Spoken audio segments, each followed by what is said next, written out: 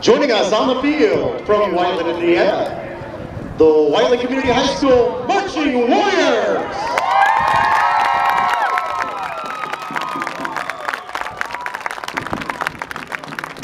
Their show this year is entitled 5.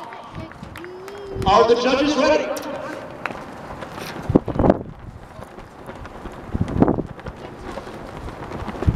You may take the field.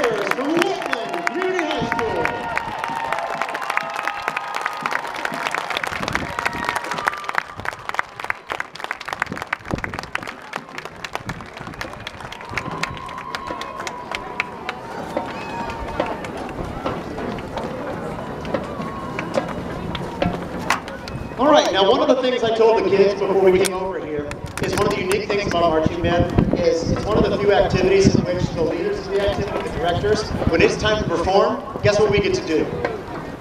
Sit there and watch.